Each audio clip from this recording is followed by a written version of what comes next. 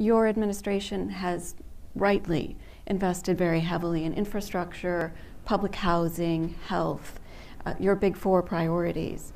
And as a consequence, there's pressure on the budget, and I think some concerns that Kenya too may be subject to a little bit less growth than investors would like to see.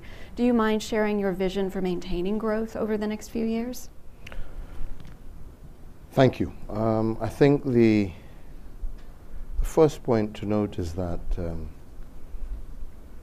for us to be able to successfully succeed, and I just want to go back to the statement that I made earlier, we must accept that we have to first and foremost design a social contract with our people that best fits our particular circumstance, and to acknowledge that standard democracy in a time of growing nationalism and ethnic tensions, we need to be able to look at that from a different angle. And that's why we're saying, for example, democracy first past the post in Kenya has proved to be not only not unsuccessful but unsustainable.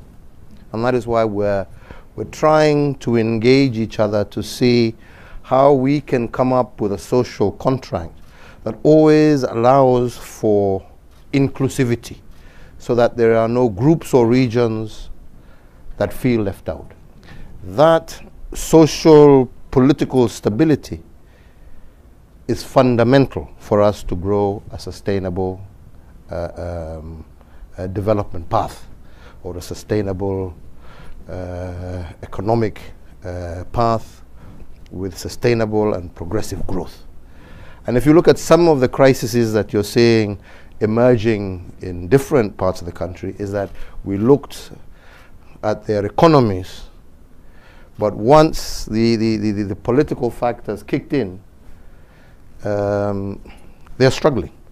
We in Kenya want to flip that over. We want to say that yes, we are interested in economic development, economic growth, but we, more importantly, want to fix the social political contract, because that is the foundation that presents future stability. So our key focus, number one, is that. And that's why we're also saying we want to now begin engaging the world on that basis. That is why we're saying there was a time, especially when our countries were being founded, where the American principle and love for freedom and democracy saw you grant a lot of support to those of us who were struggling and fighting against colonialism and for our independence. And thereafter, very strong support for our economic agenda. A lot of the companies that first set foot in independent Africa were largely American companies that saw themselves, coming through. We want to again renew that contract, and to recognize that yes, if we want sustainable economies, we need to be able to do so not just depending on the public sector, which puts strains and stresses on our budgets and so forth, but to re-engage once again with the private sector. And that is why I'm saying there is huge scope for great returns, right? Especially here in America, as populations age, right? You want better returns for your pensions. You want better returns, and there can be no better place for that investment than in Africa. And that investment also then in turn helps us achieve the key pillars that we want to achieve for our people: housing,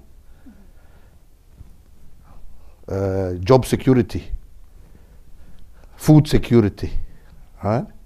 And health for a younger, growing population that also serves as a humongous market opportunity for American goods and services. That is your new growth horizon. So we're here, first and foremost, to strengthen that partnership between our two governments, as you have said, that has been elevated to a higher level, but with a clear understanding that for us to be able to achieve our economic agenda, maintain the growth rates that we want to deepen our partnership with private sector by granting them opportunities for them to be able to come in, help us achieve the key priorities that we need, but also give great and ample return for the investments that they themselves are making.